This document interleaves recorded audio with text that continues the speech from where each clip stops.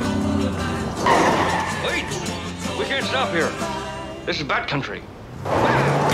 20 years ago, a new generation was introduced to Hunter S. Thompson's crowning jewel of Gonzo Journalism, Fear and Loathing in Las Vegas, a savage journey to the heart of the American dream. Fear and Loathing was originally published in 1971 as a two-part article in Rolling Stone magazine. It's a semi-autobiographical account of two separate trips to Vegas, made by Thompson and infamous Chicano attorney Oscar Zeta Acosta. Immortalized as the characters Raul Duke and Dr. Gonzo, the two search for the American dream while they gobble up every drug known to man since 1544 AD. The series of events feel fragmented or misrepresented. It's less of a story and more of an experience. With no real plot or character development to speak of, it's no wonder filmmakers tried and failed to bring it to the silver screen properly. Martin Scorsese, Oliver Stone, even Art Linson's Where the Buffalo Roam attempted and ultimately fell short of capturing the essence of this freak piece of literature. Gilliam utilizes his iconic production design, extreme camera effects, and zany comedic voice to adapt Thompson's novel into a film that is visually stunning, aggressively poignant, and very badly behaved. Alright, enough of this pageantry. Let's get cracking! Oh, it's time to ask what's the difference. What's the difference, you bastard? Panic. The first hurdle for Gilliam's adaptation was context. Thompson's articles were combined and published as a novel in 1972. By this time, President Nixon reigned in the White House, Charles Manson was convicted of murder, and the Vietnam War had been raging for nearly 2 decades. Gilliam sets the stage with archive footage of protests set to My Favorite Things by the Lennon Sisters, alluding to the greed of capitalism and the large collection of narcotics the film will eventually dive into. Then, by fading the soundtrack out with an echo, Gilliam conveys a sense of disappearance, a final cry from a revolution long dead.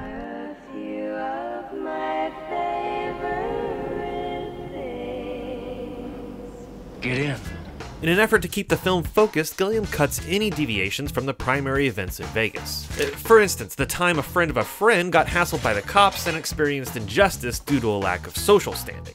The film just sticks to the story's main nerve. The introduction is nearly identical to the book. We were somewhere around Barstow, on the edge of the desert, when the drugs began to take hold.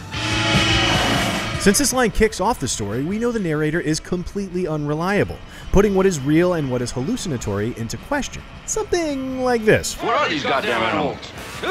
But Gilliam is able to utilize the visual medium to further question reality. As Duke and Gonzo peel off into the desert, the camera reveals a physical bat corpse. I don't know, it might be real. One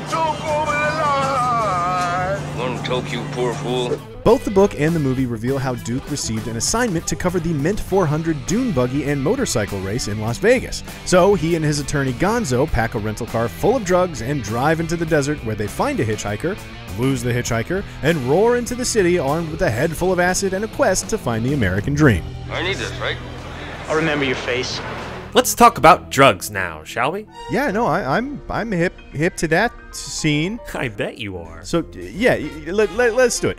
Both the book and the movie contain a whole bunch of drug use. Uppers, downers, screamers, laughers, damn near the entire gamut. But where the novel describes their effects using simile and imagery, the film is able to communicate the experience through sight and sound. Duke and Dr. Gonzo check into the Mint Hotel after taking LSD. In the book, Duke describes seeing faces changing, swelling, pulsing. Gilliam uses special effects to morph facial features and the floor. Changes in shutter speed illustrate acid's effect on the perception of time, and Dutch angles evoke feelings of paranoia. In a scene taken directly from the novel, the hallucinations peak and the bar crowd turns into a den of filthy reptiles. Gilliam saturates the colors, makes chaotic changes to the light, and slips the sound in and out of sync. Eventually, the background audio drops out, completely isolating Duke's dialogue. Tell me about the f***ing golf shoes! Once they make it into the room, Book Duke watches a neon sign outside their window, which turns into an electric snake slithering in the sky. In the movie, he watches a TV broadcasting images of Vietnam. Gilliam uses projections to illustrate Duke's hallucinatory state with an added carpet bombing pun for kicks. Sure, he could have kept the glowy, colorful neon sign, played with the light levels and color saturation just like the previous scene, but that would have been a bit repetitive, no? This way, he's able to do something different visually while increasing the level of anxiety in the room. Oh, God, what's up? Hi! Oh, this guy. Okay, let's talk about Lacerda. In both mediums, he's the photographer assigned to cover the Mint 400 race, but the film is able to use this character as a means of skipping over a chapter in the novel. Hey, too bad you guys missed the bikes checking in.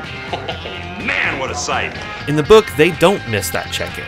Duke has a nasty interaction with the desk man, and Gonzo thinks that the gun club is trying to kill him.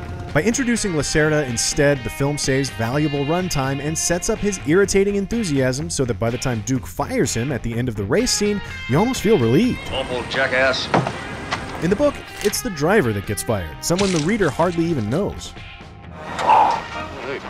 Yeah, this is the place. We get to Circus, and a new drug is introduced. Devil's Ether. In Thompson's words, ether makes you behave like the village drunkard. You experience a total loss of basic motor skills. You can watch yourself behave this way, but you can't control it. The camera takes a low angle in a wide shot, evoking the voyeuristic feeling described in the novel. The pitch in the circus music dips and rises, an aural imbalance representative of the character's lack of physical balance. Blurred vision, no balance, numb tongue. The mind recoils in horror. Once inside, the camera's undefined depth of field makes judging space and distance difficult. The overwhelming mise-en-scène is crammed into a single flat plane as wide-angle lenses distort size like a funhouse mirror. The events play out the same as they do in the book, although this whole trapeze skit with the baby delivery is unique to the movie.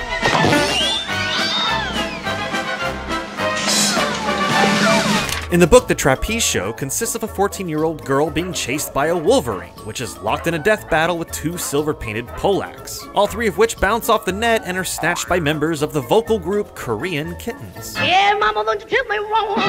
Come and look at that open road. Yeah, Duke wakes to find himself with a sudden urge to flee. As he attempts to drive away, he's held up by a telegram. Movie Duke ignores the message and focuses solely on getting out of town. Book Duke reads the telegram right away, detailing a new assignment, the District Attorney's Conference on Narcotics and Dangerous Drugs. He spends the next couple of chapters contemplating whether to continue on to Los Angeles or take the assignment and return to Las Vegas to experience the horrors that certainly await. By keeping the telegram's message unknown, the movie streamlines the entire Vegas escape sequence, taking out all the contemplative stops and instead going straight into the interaction with the highway cop and on to sighting the hitchhiker. Oh! Didn't you get my telegram?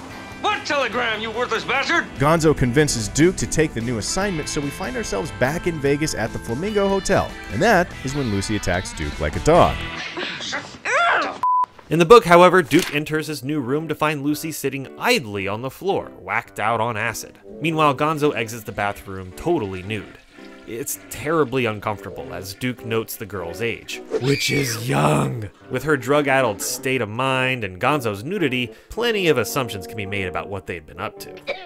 Gross. The movie softens this scene by wrapping Gonzo in what appears to be a muumuu. Now, don't get me wrong, the scene is still plenty uncomfortable, but by simply putting clothes on Gonzo, the film provides the audience with just enough doubt to keep them from absolute repulsion. At least for the time being. Duke convinces Gonzo to ditch the girl, and we won't see her again in the movie until after the drug conference. Oh, hey, look at that! A segue! No, you're dope fiend. The movie boils multiple chapters worth of convention down to one succinct scene, cutting only one moment. When posing as police, Book, Duke, and Gonzo tell a visiting DA all about the drug addicts crazy for human sacrifice, cutting off heads for satanic rituals.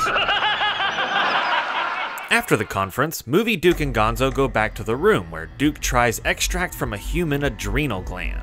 In the book, this happens before the conference. Duke describes his body feeling like it had just been wired to a 220-volt socket. He and Gonzo then discuss the theoretical effects of taking extract of pineal gland, instantly gaining 200 pounds and growing claws and hairy tits on your back.